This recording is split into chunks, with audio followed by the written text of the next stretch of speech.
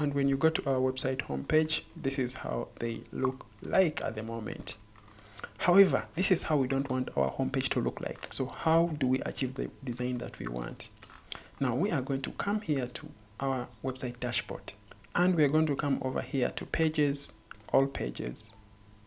And under all pages, we are going to open up our home page, and we are going to edit this home page. And we're going to edit it with Elementor. And here we are. Now we are going to first of all add here kind of like a post grid on our home page. How do we do that? Now this is where the other plugin that we added into our website comes into play, and that is the HTMega add-ons. We are going to add a new section here, add it to be one column, and we come over here to our widgets area, come under HTMega add-ons. So here is a post grid with a HT logo. I simply drag it over here to our section, and boom. Now once this shows up here, we can make some changes. We can switch between different layouts.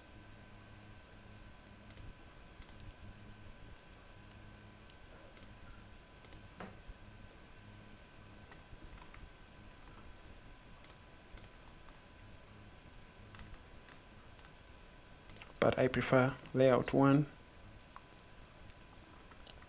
That's how it looks like.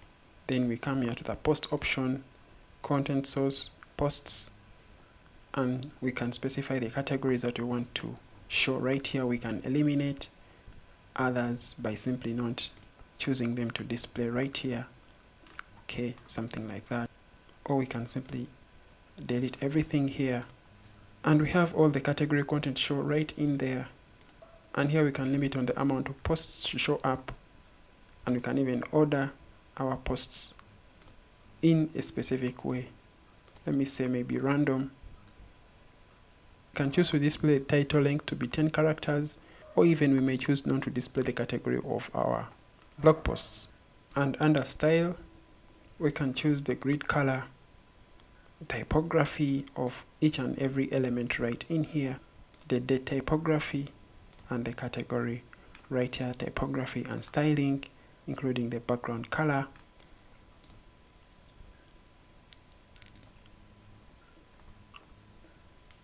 And we can also add a background to this whole widget right here. In this case, I don't want to add anything.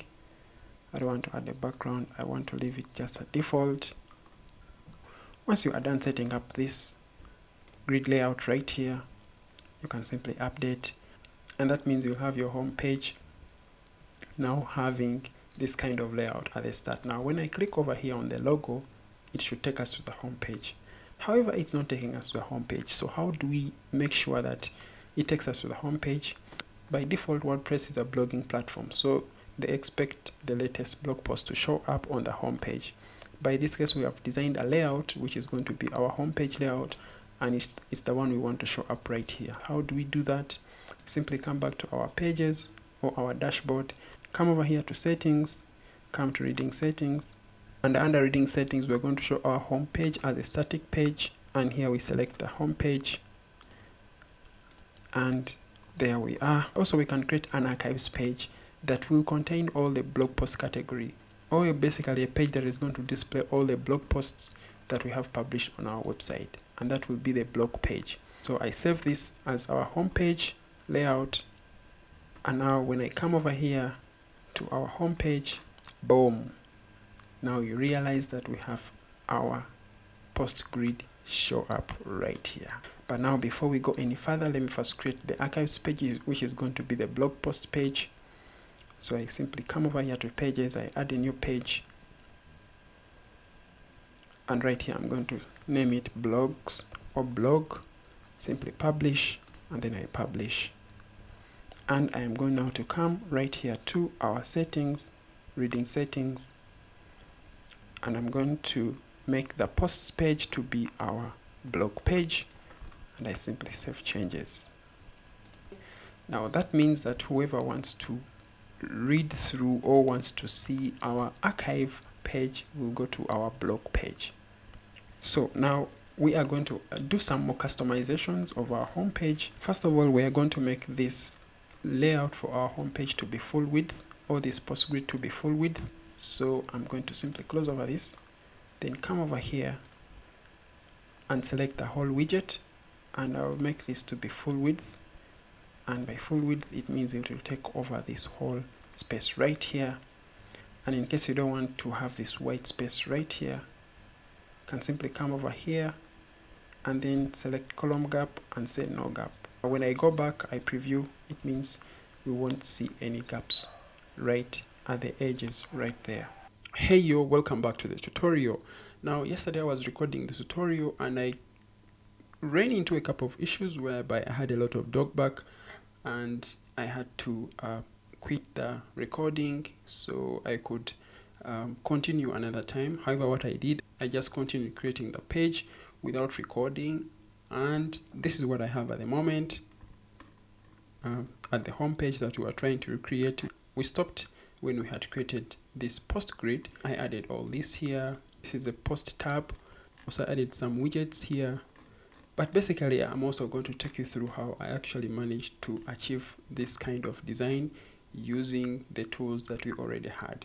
Now, the first thing that we want to do is we are going to do this news ticker. That is very common on most of the news websites. For example, it can be breaking news or new articles or something like that. So how do we do this exact news ticker? At the moment, I added it to the header of our website. Remember, we had already created our header. And now I'm going to show you how to add this new sticker. What we need to do is very simple. We are going to go to our theme builder. Now to go to the theme builder, you simply have to go to the dashboard and come to templates, which is under Elementor, and then open up the theme builder. So I have the theme builder over here and I'm going to open over our header template. Once you have opened up your header, this is what we have at the moment. Now what I'm going to do is I'm going to recreate the same section. So what I did was simply to add a new section, added this section here, and then over here I came over and looked up for a new sticker. A new sticker is a widget that is provided by HTMega, and of course it's also in the free version of HTMega add-ons. So I'm going to come over here under HTMega and I'll look up for the new sticker. So I simply drag it over here and boom, I have our new sticker. Now when we come back here to our widget and we look into the style under content, we actually use style 5. So I'll simply come over here and then look up for style 5, which is the style over here. Now there are a couple of other styles, style 6, style 7, style 1, and a lot more. So you can simply go through the different stylings and see which one really applies or one that pleases you. So I chose to go with style 5, and then I decided to use the word over here to be breaking news or to be just breaking. It can be a different word in your case. And then I added a label icon, which is a bell over here, by clicking over here on the icon library, and then I chose this bell, added that over there. Then I came back over here on the ticker label and I simply added a space by simply hitting the space bar so that I could have the spacing over there. And next what I had to do was come back to our content. Now we select the content option and we can choose the content source. They are going to be blog posts. So these can even be pages in case you want to show pages as part of your new sticker content. And then here I selected the categories of the kind of content that I want to show up right here. Now this is where we created categories in the very first place. So I'll choose the news category, I'll choose the tech category, and I also choose the travel category. And if you don't choose any of the category, or if you don't select any of the categories, automatically it will fetch all posts that you have on your website. And then the news limit, you can limit it to any number of posts that you want to show up right here. If you leave it blank, it is unlimited. And if you select like 10, automatically 10 posts will be showing up in your news sticker. When we come over here to the navigation button, this is basically it. You can choose over here in the library the kind of navigation that you want to use in your new sticker. However, at the moment I wanted to keep it just on default.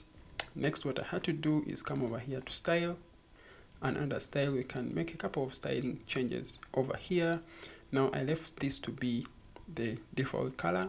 So I came over here to the style, came to the background, then I chose to use black as our background color for this new sticker, and then we left the other ones on default. That means we have the content appearing in white, and here on the navigation we are going to add a hover effect on the arrows when they are hovered on. So how do we do that? We simply come back here, come to the navigation, and then come to the hover option, and we are going to select the color to be this color over here, and now see when I hover over there we have that color.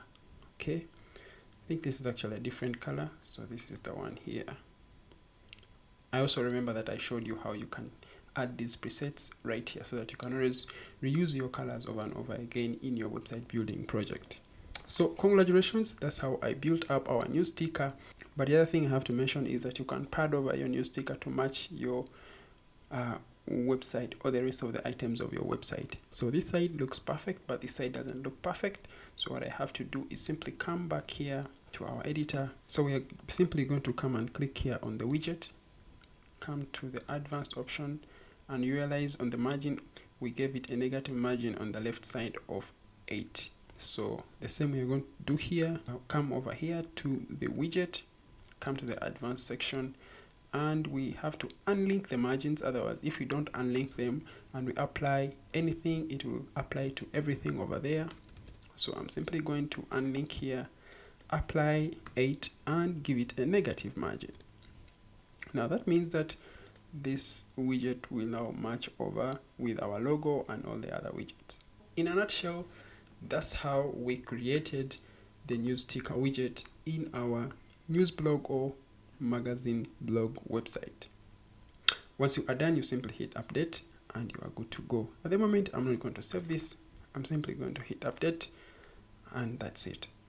So once you're done, I'm going to simply close over our header, and that's how we managed to achieve this exact new sticker over here. But also you realize that our post width, before it was full width, or I had set it to full width, and now it is basically in the boxed version. You know how to set that. You simply come back here to your home page, simply load this section, come to our home page. I'll edit it with Elementor.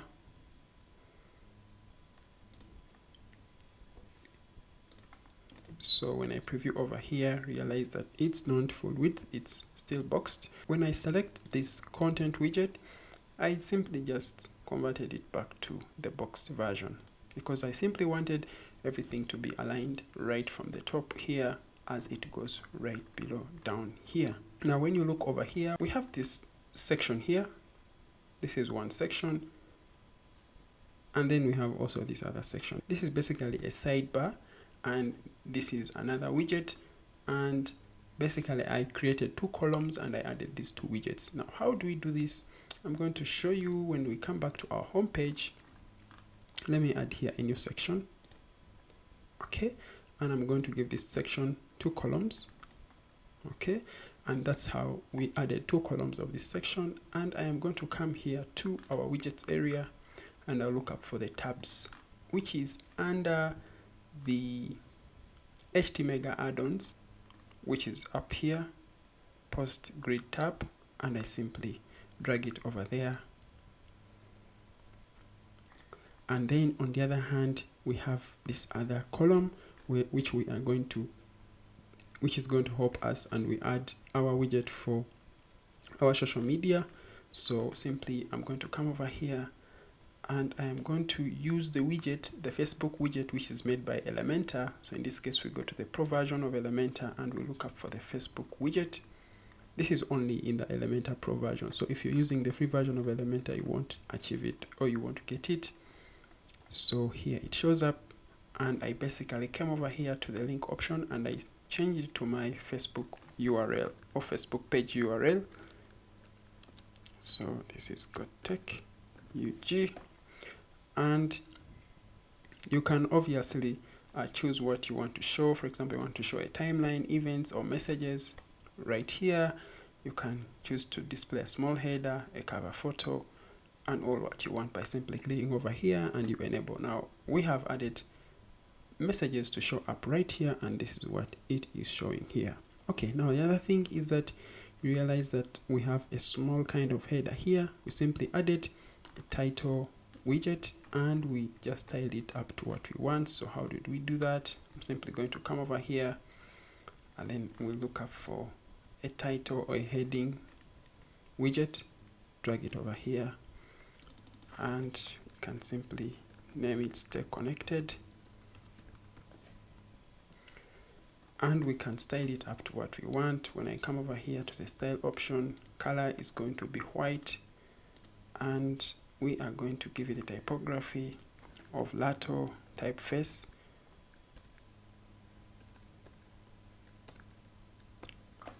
And then we are going to just give it a very small, okay, since we have to be seeing what we do, then we can first switch back to that. So I'm going to give it just a very small font size, which is about 16. Let me see what we gave it over here. Typography 16, yeah. And then font weight is bold. So we are going to come back here, 16. And then the font weight is just simply bold. And then I simply came over here, went to the advanced section, background, and I gave it a background type. And the background type was this color here. And then I'm going to go back here to the style option, and the text color, I'm going to switch it back to white. And then I simply gave it some padding just to be right, just like this. So when you check over here, advanced, I give it a padding of 1010, and I'm simply going to do over here the same. Come to advanced, padding 10 all over, and I'm going to center this word right in the middle. So content, I'm going to have it centered. So that's how we managed to have something like this. But also we made our column to be a little bit smaller, giving it a smaller percentage of 25% of this whole section. So I simply select this column. Now remember, we have only two columns, this column and this one here. Now we're simply going to give this column a 25% share of this whole section. And that's how we managed to have our widget looking just like this. And when we come over here, realize that we have our widget looking like this. Actually, this is supposed to be a post tab, not a post grid. So I'm going to come back here to the widgets area, scroll down to our HTML add-ons, and look up for the post tab. If I can't manage to look it up, I can simply search it over here, post tab, which is this over here. It's from Elements Kit, not from HTML add-ons. So I'll simply drag it over here, and I'm going to delete the others that we don't need. And now here in our post tab, we can make a couple of changes. First, we can choose which categories we want to show in our post tab. I want to show first the tech, sport, news, and entertainment. So I come back here. I'm going to delete this. Now when I come back here, I select tech, news, sports, and entertainment. That's how you add your categories into your post grid. And you can even add the others, entertainment, and business. This can be basically the order that you want your post grid to show up right there. Now the other thing we can do is to style this up. Example, here we give the active color to be purple, and then the hover color also to be purple. So when we come over here, I have to apply that to the background. So post item, typography, the background is supposed to be this one over here. So that's how I happen to achieve this over here. So it can be a little bit tricky, so you have to be very sure on what you're trying to make changes to, the color for the typography and the background type, which is the background color. And that's how I managed to have this section over there. And now we have this other section down here, so which is basically a single post carousel. I don't know how to really pronounce this word, but you get it.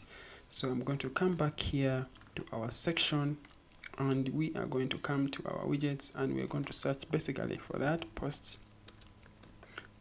Yeah, whatever, it's from HTML.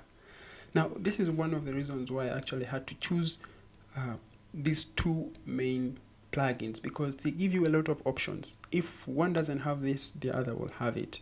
and you can, when you mix them up, you basically achieve what you want to create. Now when we come down here, you realize that we chose the layout for, and we limited to certain categories and a number of posts. So when I come back up here to the section we are creating, we chose layout 4, but of course you can even choose other layouts that are made by HTML add-ons, for example layout 3, layout 2, and you can customize it to whatever you want. So I go back to layout 4 and realize it is just like this, kind of like blog posts that are in a carousel format or whatever that word is. Then post option is going to be posts. I'm going to limit this to 3 posts or even 2 posts, and then the categories I want to show there is business and entertainment.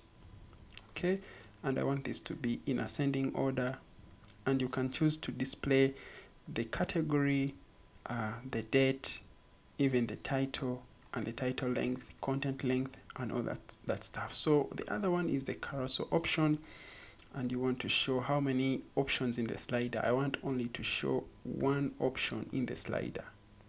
Now when you say 1 option in the slider, that will automatically move it to be just like this, 1 here, and if you choose to show 2 only, it will look something like this. But now if you don't want to use the carousel option, because we want them to be listed like in a vertical format, so we're going to come back here to the carousel, come to the post carousel, and we're going to turn off the carousel ability. Okay, and now that means that we will have our blog posts showing up in a vertical format, and that's how I happen to achieve this exact design down there. To show you a little bit that this is exactly what we did, I'm going to delete this section down below, but before I delete it, I'm going to show you how we also added the recent posts section over here. So I'm going to come back here to our section, and I'm going to first duplicate this one here, the title, and I'm going to drag it down below here, and I'm going to just simply change it to recent posts. So I come back here and I look up for the post list, which is post list, which is down here. It's from Elements Kit, and then I dragged it over right here. Now it shows up. Then the selected post, I want to show the recent posts, and then I want to limit to a number of them. I can say 5, and right here I can choose to display them in the default format or even to display inline, but I want them to display in the listing format in the vertical option, and also want to display the featured image and a little bit of the meta. And the meta is basically this right here. I can show the date. Now when we come up here, realize there is no date. I can show the date, and I can also show the category meta at the top of that. Once you are done setting up your recent posts, you can even style them up. For example, you can say the meta, I want it to have a specific typography size, font face, select your font, and then you can give it something really small, and then you can come here and you can assign it a very different color. For example, the color could be, one of these here, something like that. And you can also make changes to the titles right over there. So basically that's how you can add your recent posts widget like that in this web project. Now I'm going to delete this other section that I had created earlier, delete this, and I'm simply now going to update, and you see how this is going to look like on our newly created section. So I come to the home page, and I'm going to open it up in a new tab so that we retain this one that was already created. And now when I scroll down here, boom, you see we have our section over there, and we have this other section down below. Wow, I love how it looks like. And then we have this other section here. Looks really beautiful. Now next, what we are going to do is how I created this other section below here. Now to create this section, I simply added a new section right over here, and when you look over to this other section, I use the widget called blog posts. Okay, and this widget called blog posts is from Elements Kit. So simply added a whole column and then came over here and I looked up for blog posts, which is this from Elements Kit, dragged it over there.